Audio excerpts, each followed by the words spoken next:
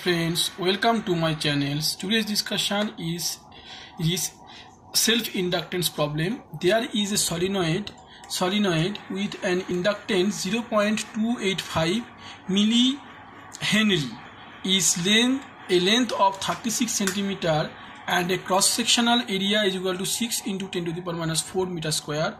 Find the number of turns of the solenoid, and suppose at a specific time the EMF is 12.5 millivolt. Find the rate of change of the current at that time. So friends, now start solution. Okay, so n equals to, I have to find out n, and you see that area is given, this is called A, and inductance is given, this is L. Self-inductance is given, this is L, and this also length is also given L. So friends, length L equals to 0.36 meter and L equals to 0.285 into 10 to the power minus 3 Henry. So we know the formula, capital L is equal to mu 0 n square capital A divided by small n. Now friends, mu square n square A we know, and mu is equal to 0.285 into 10 to the power minus 3 into 0.36 divided by 4 pi into 10 to the power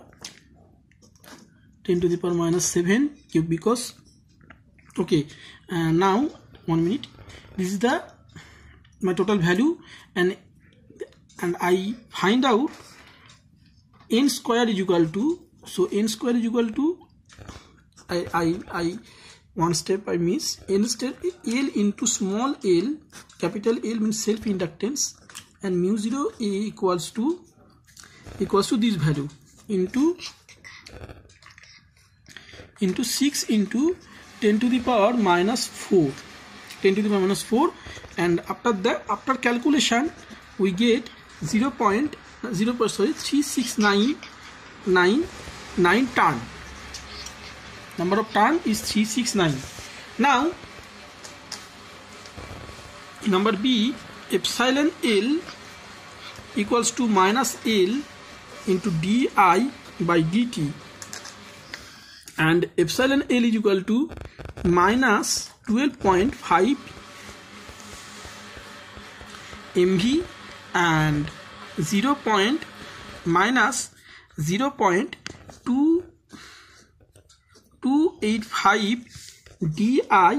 So 12.5 is equal to 0.285 divided by di by dt, and I get di by dt equals to plus 43.8 ampere per second.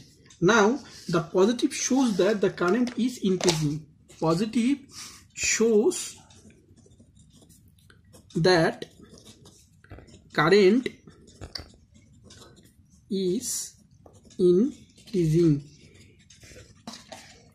We can deduce that the induced EMF is in the opposite direction of the current in the circuit. Thanks for watching.